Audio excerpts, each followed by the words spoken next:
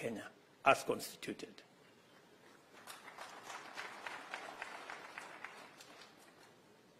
I am also acutely aware that in this service, there will be many challenges. You may not know everything.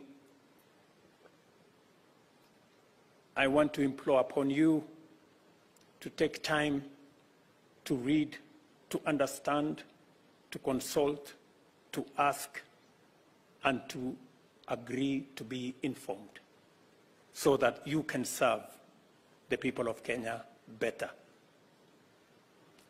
I did make, in this administration, appointments deliberately across the country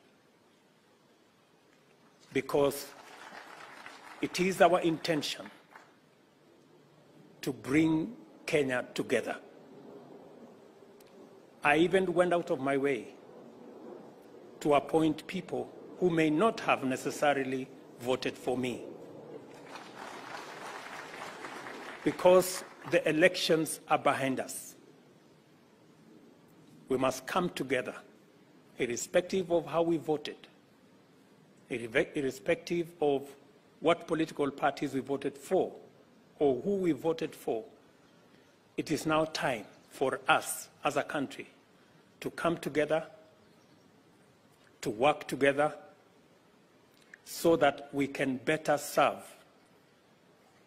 the millions of Kenyans who expect from us nothing short of service. I am also aware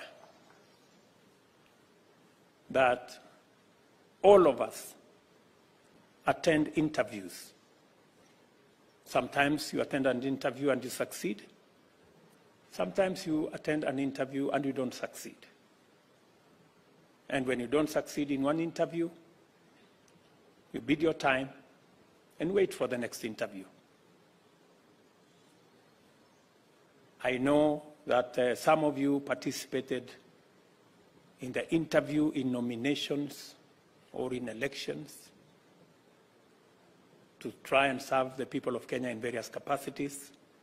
You may not have been successful, but you attended the interview at the Public Service Commission, and you are successful, and that's why you're serving. I refuse to condemn anybody who attended one interview and did not succeed. That if they didn't succeed in one interview, then they are not fit to serve in any other capacity. I think each and every one of us deserves another chance